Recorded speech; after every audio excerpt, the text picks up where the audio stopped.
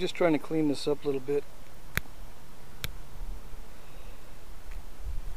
I can do this now while the ears are relatively thick. I can bang on the ends like this.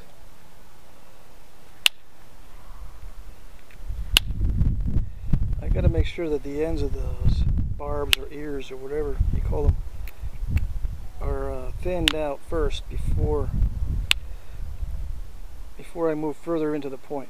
I won't be able to thin these very effectively later.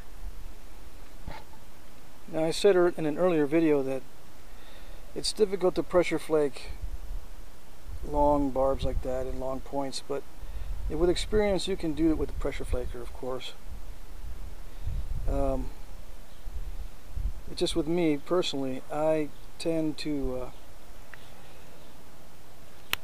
break off long projections when pressure flaking, and I think it's because I'm not paying attention to what I've got it resting on. I've tried, and you know, I should be able to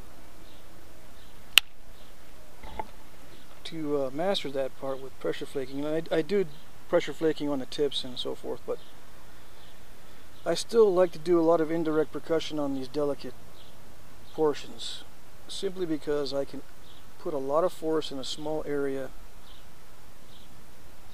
and I'm used to it now to such an extent that I don't snap these off very often. I know I used to snap them off all the time, and this technique really is difficult to master when it comes to these delicate points, the delicate tips and barbs. At first, when you're beginning to do this, you probably won't be able to do exactly what I'm doing right now, because this takes a little bit of practice. You got to know how to hit so that you're not going to snap off those delicate portions.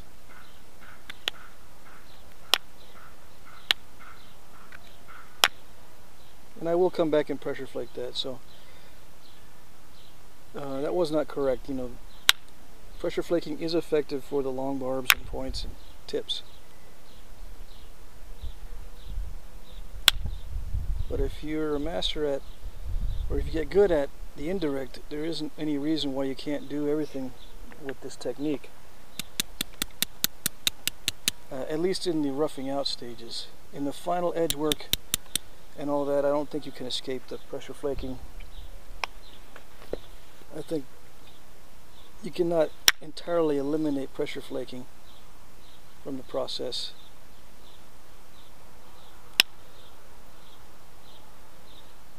But you can definitely do a lot with indirect in order to minimize your pressure flaking if you're having trouble with it. If you're snapping a lot of stone using the technique,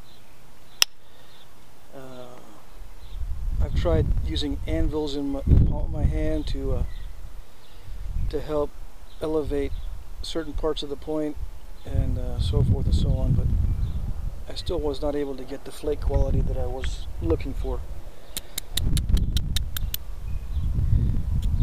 I wasn't able to generate enough power through the pressure without ultimately breaking the point I was working on. So, while I'm doing this,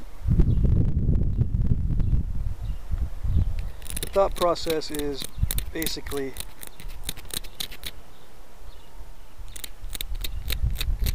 just keep doing the things that are successful. I don't really think about it. In fact,